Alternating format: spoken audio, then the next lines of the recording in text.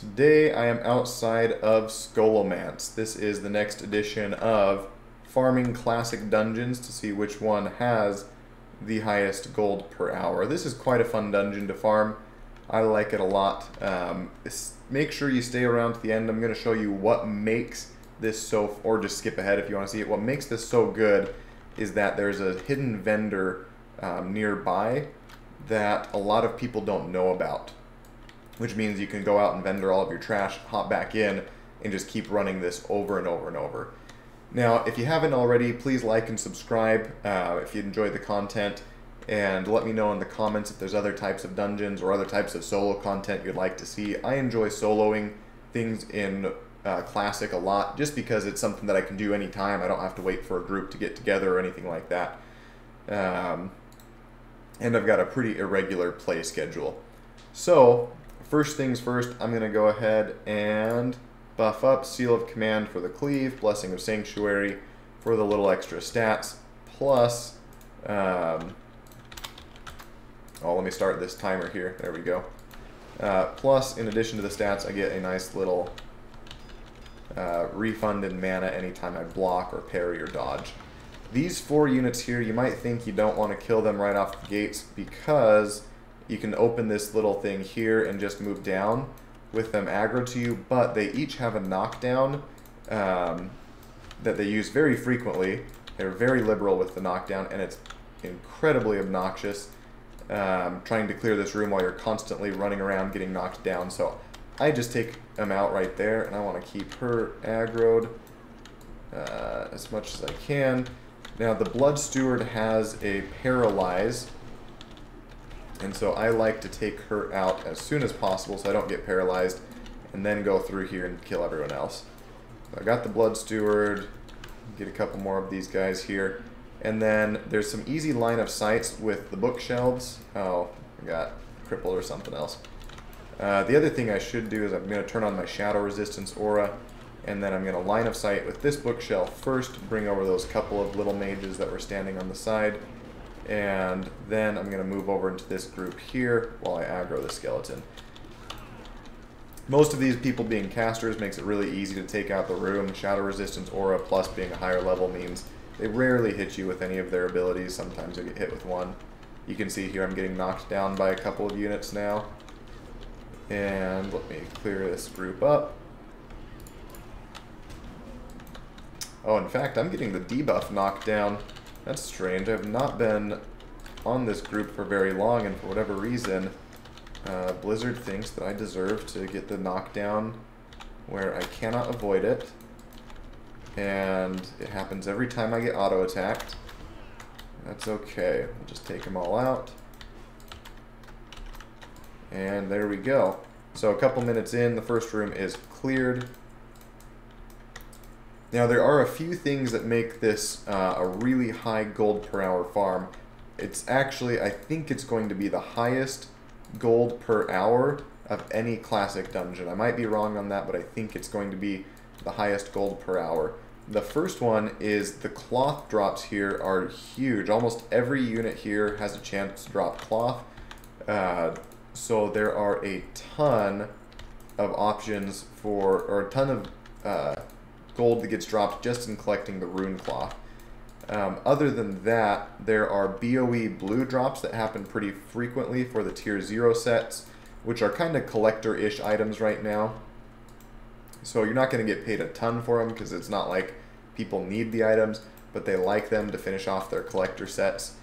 And so make sure you hang on to those rather than disenchanting them.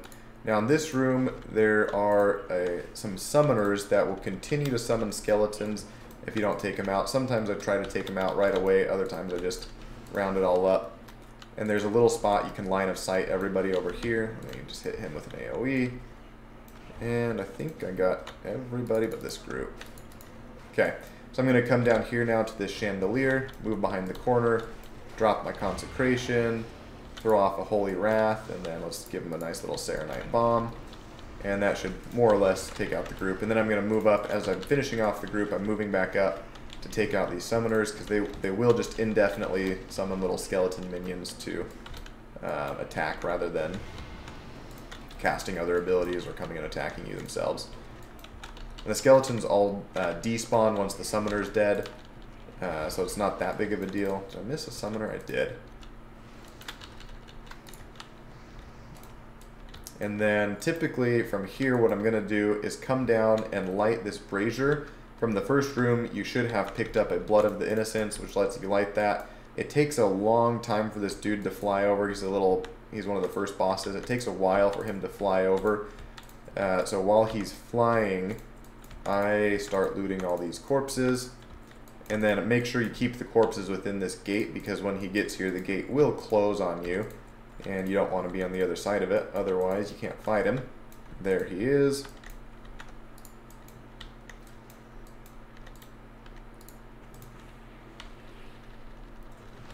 And you see here, the gate is now closed, so I'm in here with him, which is good.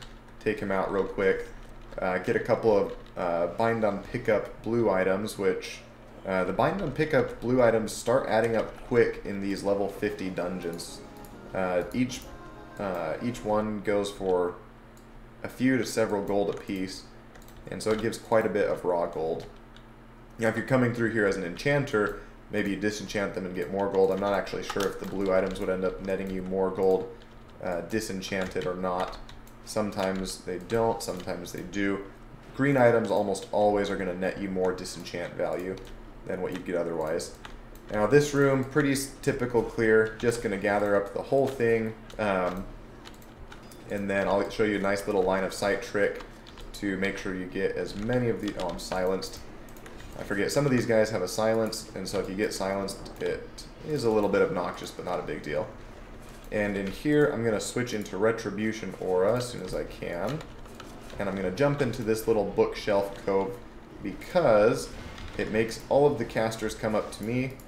Perfectly line of sights everybody, so that way I don't have to worry about all the casters running away or being far away.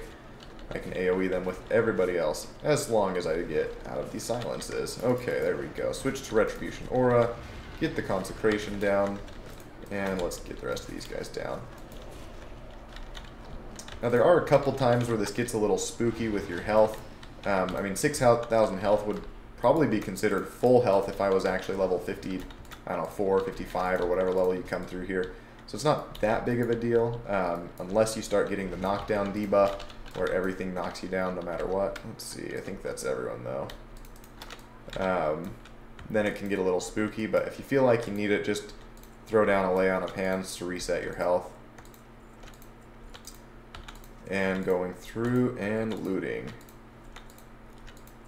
So the things that are big here, the BOE blues, just the item level in general being higher makes it easy to vendor trash and get quite a bit of gold. The dark runes are another big one. Dark runes will sometimes sell for 5 or 6 gold a piece. I usually sell mine for 3 gold a piece just to make sure they sell fast. And then recipes. I think I just picked up a recipe that's worth quite a bit. Mooncloth bag recipe. There we go. I'm going to top off my health real quick here. Yeah, the Mooncloth bag recipe sells for quite a bit. And so that, when all of those things add up, it ends up being just an absolutely insane gold run. Now this room is a little bit different than you might expect. I'm actually not going to bother, oops, missed one here, taking these guys out yet. I'm aggroing all of them, and then I'm dropping down. And what's going to happen here is all of them are going to chase me down here. They're going to run down the stairs, which gives me some time to gather this room up. And then I can fight this room and the dragons all at the same time in one big, nice AoE fest. And you can see they should be coming down. Oh, I've got them on me already. Some of them at least. Let's grab this guy, and I'm just going to start blowing them up because I'm getting kind of low on health. In fact, I'll probably use my Lay on Hands here. Just reset my health, make this run a little faster.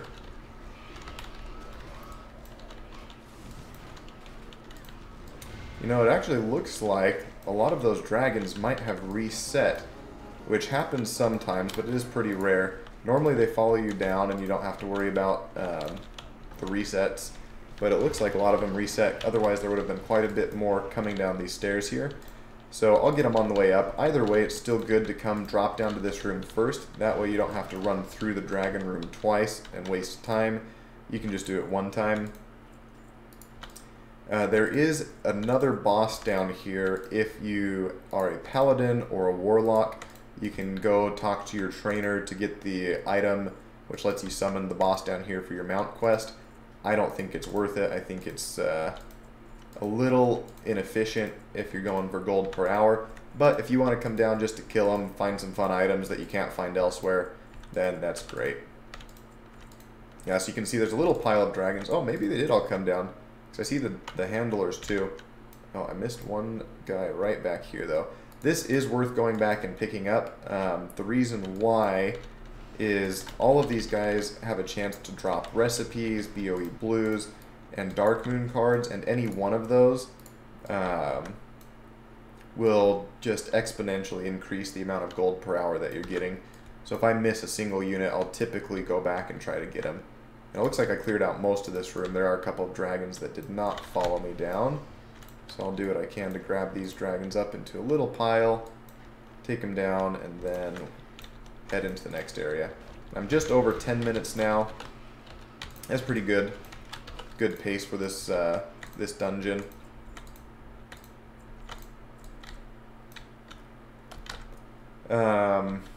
One more place I'm going to go before coming down into this area where you normally finish the dungeon is back over here. This door is another secret area. If you walk towards it, it just opens up and reveals a new room with a whole bunch of undead mobs in it. And there's one more boss in the back. But another important piece about it is there's a hidden torch lever on one of the walls. So on one of the walls there's a little torch sitting there that when you hit it, it opens up a special gate that lets you access the, I think it's called Old Treasure Chest or something like that. So you can access the Old Treasure Chest, which gives you generally 2 BOE green items. If you get lucky, you might get a BOE blue item, but usually it's just going to be a BOE green item. Still well worth coming down here just for the cloth and the green items that get dropped down here. But if you happen to get a nice BOP blue or BOE green item from that area, then that makes it all the more worth it. So here's the boss we're talking about. I'm going to come in here, quickly drop some AoEs. And I like to kill Jandis Barov quickly, because if I don't, she's going to turn into a million little apparitions, and it takes a lot longer to clear if she does. But got her down fast enough this time that that didn't happen. And a lot of these corpses, when you kill them the first time, they'll sit on the ground as a targetable character until they get back up and you have to kill them a second time. So usually after I think I've got everything down, I'm just going to start looting and maybe cleansing myself if I've got some poison debuffs on me or something like that. And then I'll finish up the looting again once all the gas clouds have dispersed and all of the corpses who would have gotten back up are dead for the second time. And I've got just a nice shiny pile in here of all sorts of loot. Most of this is just going to be some bone fragments and some cloth. Get an occasional green. We'll go get her loot real quick. Get a nice BOP blue. And then I'll show you right after this where the hidden torch is, so that you can make sure to hit that anytime you're running this. Grab those 2 extra BOE green items, or if you get real lucky, a BOE blue item. The BOE blue items, some of them might actually be best in slot for level 59 twinks, which could make them worth quite a bit. This is it here. That's the torch. Pull the torch, and now you can go access the old treasure chest that the Barov family left behind when they sold themselves out to Kel'Thuzad. So the history of this place is actually kind of cool. Kel'Thuzad, I believe, was the first one who started talking with the Barov family, and he promised them, you know, immortality and whatever else if they would join him and help him, and then he basically just betrayed them and turned them all into his servants. But that is why this. Oh, and then this got turned into a school for necromancy. So if you think of the name Scholomance divided into a few different Sko for school, O of Mance, necromancy, it's School of Necromancy, Scholomance. This is where the hidden chest is. If you don't pull that torch, that little grate in front of it will be down, and you will. There's no way to pickpocket it or pick the lock or blow it open or anything like that. So you have to go hit that torch. Otherwise, you're out of luck. And while I'm waiting for that gas cloud to disperse, I'll come in here and grab that. So you see nice BOE items, 2 of them, and now I can finish my looting and then be on the way to the last couple of sections. This next room that I'm moving through, the viewing room, not going to attack anybody in here. It's not worth it. They don't drop any loot. Sometimes the bosses drop loot, but it's rare. All of these minions will attack you if you hit any of these 2 bosses up here. So it's not worth the time to kill everyone in here just for a potential drop from one of those bosses. Run straight through, come down into the basement where Raz is, and we're going to take out Raz and a couple of there's a couple of other packs of guys down here, and then we'll move into the last section of this dungeon. And where is Raz? Oh, he's way back there. Holy cow. Come here, Raz. I like to just fire my rocket at him. Makes it so I don't have to run as far. I can keep all these guys together. Drop a little consecration. And then once I get everybody here, I'm going to focus on Raz for primarily the reason that he can put me in an ice block. Those knockbacks and slows are kind of obnoxious, but the big thing that I'm avoiding is I don't want to be put into an ice block for several seconds because it slows down the clear time quite a bit. There we go, a couple of BOP blue items. He does have a chance to drop an epic item, or maybe there's 2 epic items. Oh my gosh. What did I just pick up? I did not know there was a BOE epic item in here. Holy cow. Elemental Mage Staff. 20 fire resistance, 20 frost resistance. Increased spell power by 29. Holy cow, that's cool. Looks like it doesn't sell for all that much. 50 gold maybe if I'm lucky.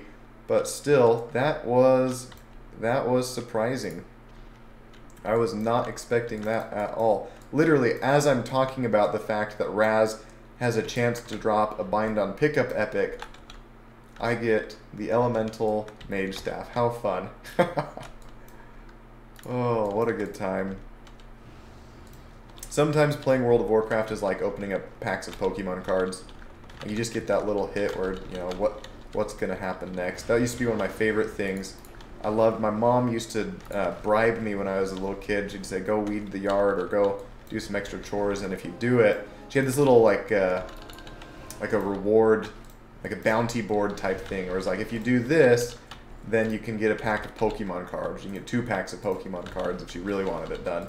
So my friends and I don't know how old we were, 8 or 9 or 10 years old, maybe a little older, 12. I don't know how old we were, but probably not quite 12. It's probably like 5th, 4th grade, so 10, 11, 12. But we would go to the bounty board, find the easiest things to do to get our packs of Pokemon cards, and anybody who's ever opened a package of Pokemon cards knows the hit that I'm talking about. Like, I've never done drugs, but I can imagine what doing drugs would be like, because you open that pack of cards and you get that fresh smell of like, oh my gosh, this is a brand new pack of Pokemon cards. And then you start thumbing through and saying like, oh, am I gonna get a holographic? Am I gonna get a Charizard? Like, what is going on here? It's just fun. Alright, next group of people here. These 6 mini-bosses sometimes drop bind on pickup blues. They don't always drop it. They also have a pretty high chance of dropping dark runes, which sell for a few gold apiece. I've tried kiting them in between rooms, but I found it's actually kind of inefficient because if you're not attacking them fast enough, they will reset. And if they reset, you've got to just run back into the other room and kill them again anyway. And if they don't reset, then oftentimes you're stringing out a corpse or a line of corpses that you have to go back and loot anyway. So I just take it 1 room at a time. If you really want to min-max this, I'm sure you could find out a really efficient way I guess I can't jump over right there. A really efficient way to move them from room to room, but I think this is pretty fast as is, so I'm going to move over here for a nice little line of sight. And, oh, that's not, where's the lady? Ah, shoot, there it is, instructor. So she has a heal, which is why I want to take her down first. Make sure she's not healing the rest of these people. And then these shades are immune to physical damage. They can only be taken out by magic damage. Oh, come on, let's get her. Oh, that's just unfortunate. Okay. So, if you only have a lot of physical damage, you might have a little trouble there. But let's see if we can get any more Pokemon cards. Holy cow. I feel like I just opened a new pack of Pokemon cards with that drop. That's nice. Hey, Shadowcraft Bracers. So these BOE blues, they sell 10 to 20 gold a piece, sometimes 30 or 40. They're kind of collector items now for the people who want to collect all the different sets of armor for their class, but don't want to go and run all these dungeons themselves. So that's why they have a little bit of a higher price point on them than you would expect. This is one group that I have gotten okay at kiting from one room to the other, but again, it's not like a super good kite. Oops, I stunned them all, I think. Because you see here, these skeletons are already dropping dead, and so I'd have to come back into here to loot the skeletons anyway, so then I just end up taking out the entire group. Blood Mail Gauntlets.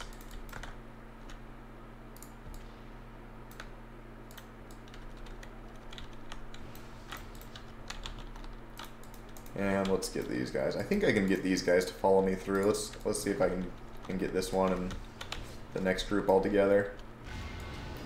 Nope, he's got a little knockdown, so he stopped me in place. I'll bring him out here. That'll shave off a couple seconds, I guess, getting him just a little bit closer before I take down the group.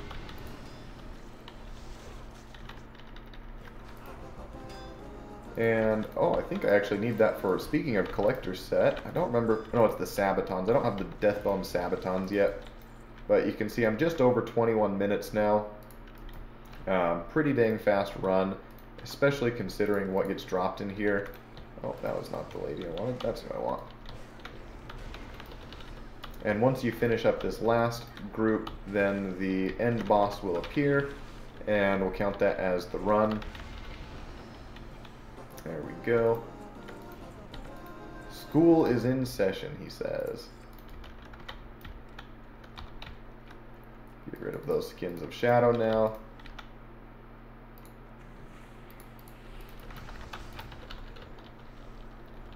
And my goal is generally to see if I can kill him before he transports me into one of the rooms. It makes it just a little bit faster if you can do that. A lot of times he'll transport me just one time. I had once where he actually hit me twice.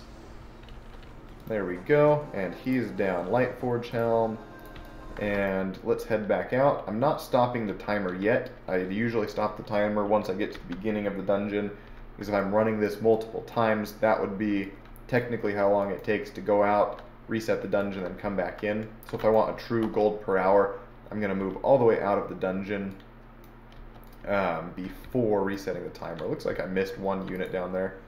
That's too bad. But at this point, not worth going back for. And you can see the bags fill up quite a bit. Sometimes you can get 2 runs before you have to go out and sell to the hidden vendor out there, but looks like this time if I did 2, I'd be running out of space. So I'd say just every run, go and vendor.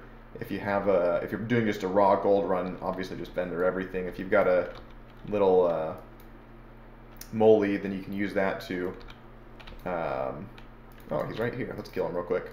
Then you can use the moly to access your mailbox.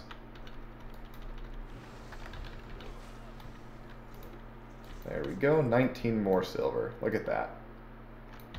Maybe it wasn't worth it, but if he had dropped a, I don't know, Staff of Jordan or something like that, everyone would say it's worth it. Okay, I'm going to stop this, we'll call this 23 minutes and 30 seconds for the run. That should get me to the end of the dungeon, so pause that right there, right before I exit the dungeon, and let me show you now where this hidden vendor is. Oh, come on, let's get the torch. So the first thing that you need is this trinket, a spectral essence. If you don't have one, it's no big deal. Come and talk to this lady here and say, hey, I've lost my spectral essence, I need another one. She'll give you one. And you can see here it is in my inventory again. If you haven't done the quest line for it, that's okay. The quest line is not too bad. Just do the quest line and then you can get the spectral essence and come talk to these folks. So you'll notice once I equip it, there's all these ghosts that start appearing around here. And in the blacksmith's hut, we have a vendor that sells some recipes. And then you can also, I think they're all bind on pickup though, and then you can also vendor to him. So let me start calculating my gold per hour. Let's see, I had, yeah, there it is. I had written down how much I had before, so I'm going to vendor this all to him, and then, or anything I'm not going to be auctioning, and then I will tell you what the gold per hour is. And I'm actually counting this towards the gold per hour probably as 30 gold, because it's very common that or, I mean, not an epic, but something around 30 gold of value will drop, such as a recipe or something like that that you can sell for quite a bit on the auction house to bump that gold per hour up. And as I'm doing this, you can see I've got just a ton of cloth. Okay, and a good number of BOE green items too. Mooncloth bag, that's a great example of one. Major Spear, I don't think this actually sells for 24 gold. Maybe if I held off on a long time and waited until no one else was selling and someone really needed it, or a collector wanted it, I could sell it for that much, but I'm going to count it as maybe like 5 or 10 gold. Book of the Wild, these I found just don't sell well, so I vendor them. I've tried putting them on the auction house even for 2 or 3 gold, and it just doesn't do anything. So now I'm at 16,900, and we'll call it 927 gold. So 16,927, and that means my raw gold was 86.1 gold. So just from picking up silver in there, vendoring all that, I made 86 gold. And now let's organize everything else. So let me start with the rune cloth here. While I'm doing this, I'm going to back up and re-equip my trinket so I don't accidentally vendor it later. Putting all the rune cloth up here, you can see I've got, what is that, 12, just over 13 stacks of rune cloth. Crazy amount of rune cloth. Then over here I'm going to put anything else that I'll be putting on the auction house. And then I'll organize my disenchants up over here. The other thing that you might want to be careful of, and I'm actually not sure what to look for here. I'd probably have to look it up. Oh, it looks like get 45 more silver there. But some of these green items might be best in slot for a level 59 twink. I'm not 100% sure again where the best in slot ones drop or what to look for that, so take that with a grain of salt. But if you know what you're looking for, there might be a twink item in here. I don't think there is. I don't know, maybe that is a plate, strength, and intellect. It says market price on that is 29 gold. So I don't know, I'll hold off on that for a minute. I'm gonna count it. I'm gonna count this towards the gold per hour as if it's a disenchant.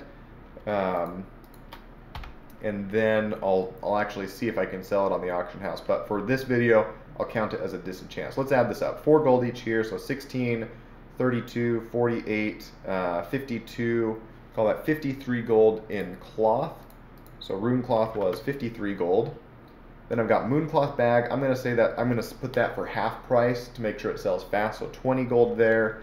I think I could sell that for maybe 3 or 4 gold. So call it 24 gold for recipes. Another common one to get here is the life stealing enchant. This, I like to sell these for 3 or 4 gold a piece, so I'll call that 16 gold for the dark runes. Now I'm surprised there are no aquamarine. Aquamarine drops a lot in here. I didn't get any, that's okay. Shadowcraft, 20 gold, I'd sell that for 15, so BOE blue, I got 1. Oh, actually I'm going to count this as a BOE blue because it is. So I'll count that. I'm going to say that would probably sell for 30 gold, more as a collector's item. And then another 15 there, so 45 gold on BOE blues. green items here. Let's see, disenchant value 4 gold, 7 gold, 7 gold, 4, 4, 4, 7, 7, 4. So we'll call it an average of 5 gold per. 5, 10, 15, 20, 25, 30, 35, 40, 45, 50, 55, 60, 65 gold in disenchant value there. Didn't get any aquamarines. Essence of Undeath, we've got 6 gold worth of Essence of Undeath. And then Bone Fragments, Crypt Fiend Parts, this is usually 1 gold per 10. So that's 7 gold right there. And that is everything. So that brings me to a grand total, this run, a grand total of 302 gold. And now you can see my timer again. I did this in just under 24 minutes, which means you get roughly 2.5 or maybe 2 1/3.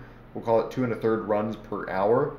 So if I multiply that out by 2.3, that gives me 695 gold per hour, almost 700 gold per hour just for running Scholomance.